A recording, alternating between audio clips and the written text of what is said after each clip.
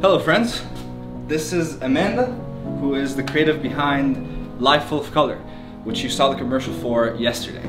So I thought today we'll get to know her a little bit and how she ended up designing a full capsule for Yes Theory. Amanda is a brilliant creative and I can't wait for all of you to meet her and get to know her story. So I went to college to become a physician assistant. I got into a competitive 5-year bachelor's and master's program, and I realized 2 years into my time at school that my creative side was stirring. I wasn't really exploring as much as I knew that I had within me.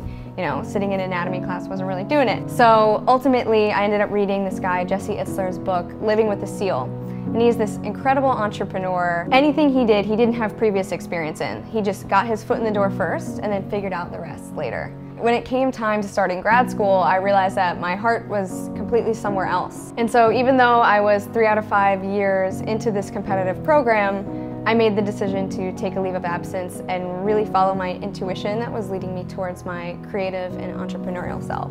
So in those next couple months after I took a leave of absence, I showed up to Jesse Itzler's book signing, the same guy whose original book I read.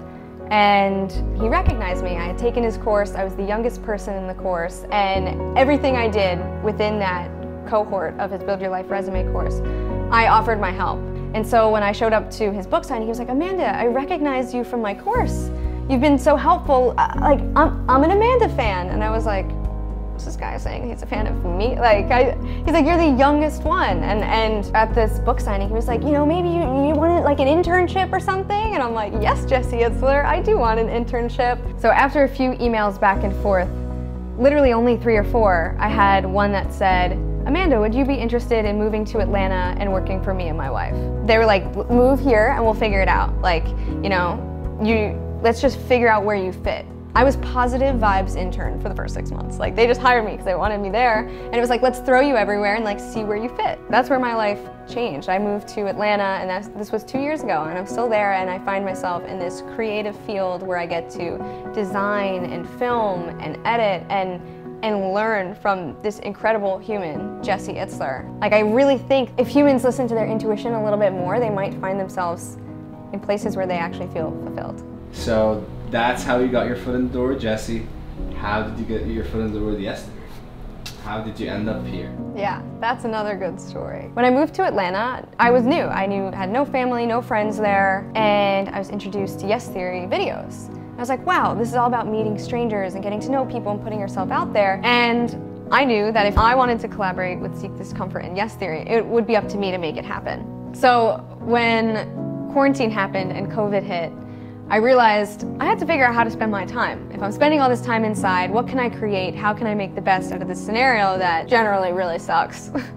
So I decided no better time than to work on this Yes Theory collaboration. So I knew I had to do every single step of the project to present it to them, so all they had to do was say yes. I started coming up with this concept of Life Full of Color.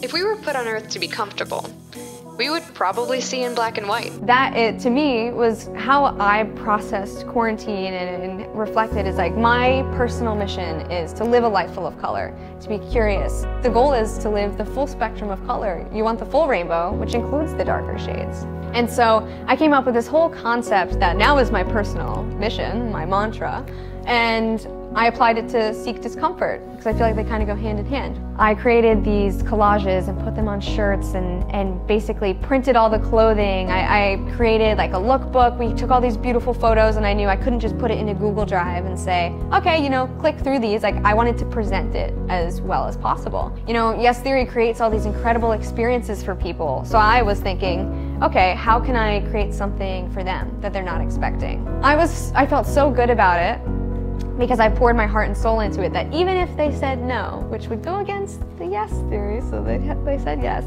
that like I was so proud of what I had created. So once we decided to follow through with this collaboration, I flew out to California to meet up with the Yes team and shoot a commercial for Life Full of Color. It was amazing then to like go to the dye house and like watch this get embroidered. I mean, the whole process was phenomenal. To know that it's come this far, that within from like March to November, like all this can be created from like my brain and the Yes team's brain, and just like, how amazing is that? Like, humans can do this. And then you can wear it and talk about it. And like, that is just what amazes me about the world. And that's the point of living. My biggest goal and my purpose would be to inspire you guys to live a life full of color.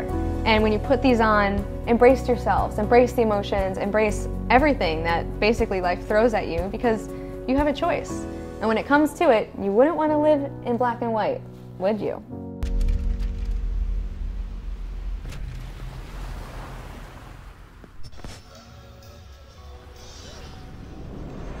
If you were given a life of black and white, would you take it upon yourself to seek some color?